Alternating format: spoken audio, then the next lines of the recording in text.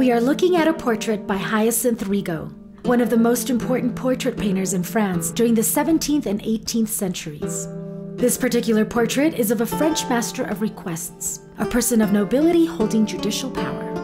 Though the sitter himself is anonymous and his face not overly expressive, Rigaud conveys character and movement through the sitter's gesture and clothing. The master of request's right hand rests upon a book, with a finger holding his place, as if we've caught him in the middle of reading.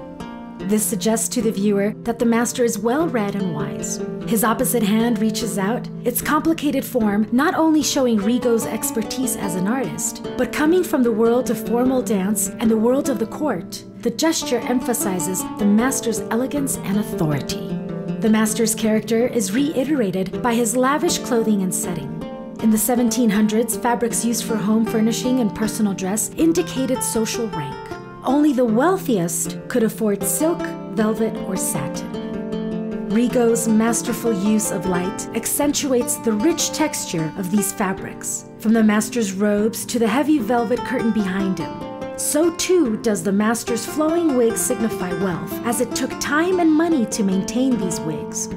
Rigaud further hints at the master's social rank through the ornately carved armrest beneath his left hand and by the shelf of books above his right shoulder.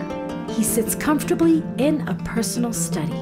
Because Rigaud so masterfully portrayed individuals of social importance, he grew in popularity and was commissioned for over 1,000 portraits in his lifetime. We have a record of these portraits because Rigaud documented in detail whom he painted, in what year, and how much he was paid, even noting whether the costume in the portrait was repeated or original.